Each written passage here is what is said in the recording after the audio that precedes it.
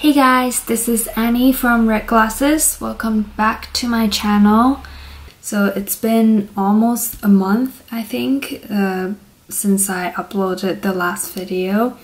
Today I am going to show you how I painted this Regent Street during Christmas in London.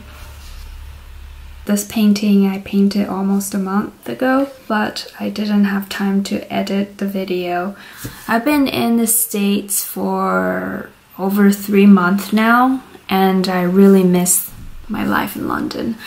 So I was looking at my photos. I really like this photo because you can really feel the Christmas atmosphere in London. The scale of this painting is not that big, so my brush turns out to be too big for this, so a lot of it I cannot get to the tiny details. Like here, my brush stroke is really big. So I think for the scale it looks pretty good to me now, and I'll call it a painting.